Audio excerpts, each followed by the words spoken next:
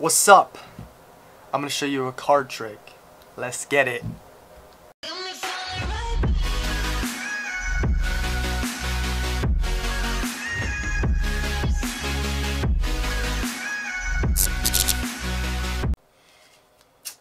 You're gonna need a deck of cards. Alright? You open it. You take out that junk. Each card is different, right? See that? Tell me when to stop. Let's say you said stop right there.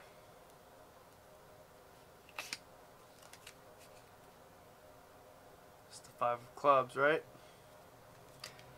Alright, here I'm going to make it even harder. I'm going to close my eyes. Tell me to stop anywhere. Say you said stop right there. I'm not looking, alright? You see that? Alright, I'm going to put it down, back in the deck. I'm going to say right now that it was a face card. It was a red face. It was a Jack of Hearts. Alright. So now I'm going to show you how to do it. It's very easy. So all you do is you have a normal deck of cards. You can shuffle it any way you want. While the person's not looking, take a peek at the bottom card. Memorize it. It's 3 of spades. And now what I do, they literally can say stop anywhere. So if they say stop there, that's fine. If they say stop down here, that's fine. What you're going to do is have your thumb right here on the 3.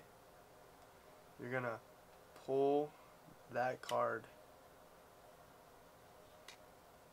up. You see? So all you need is to know that card. So Queen of Hearts, tell me when to stop. It's the Queen of Hearts. 3 diamonds. So 3 diamonds. So that's the easy trick. You can play along, like say I do it and I hold it out and I go, it's a higher card, it's, you know, higher than 5, it's a 10, black, red, oh you twitched on black, it's clubs. You know, you can play like you're reading their mind, or you can just say it. Usually gets good reaction, so yeah, there you go.